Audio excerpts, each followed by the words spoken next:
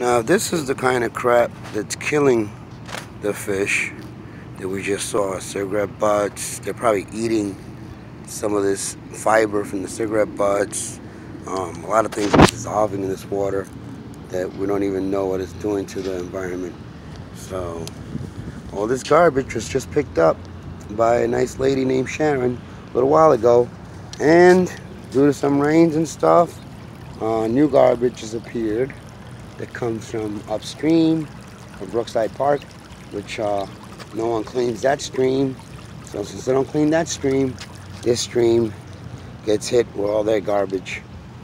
And this is what basically killed that sunfish, I think, that I showed earlier. It's amazing how many cigarette butts come down the stream. That means all these people are smoking here, even though you're not supposed to smoke in the park. There's an actual law that says you can't smoke at the public parks, which I think includes the green, even though it's weird because this is not a public park, it's a green. But anyway, a lot of cigarette butts. As a matter of fact, let me enlarge this a little bit so you can really see the depth of cigarette butts that are here. It's like gross. And then there's styrofoam. Why the hell would there be styrofoam pieces in here? I mean, don't people understand that animals don't know styrofoam piece from a piece of food?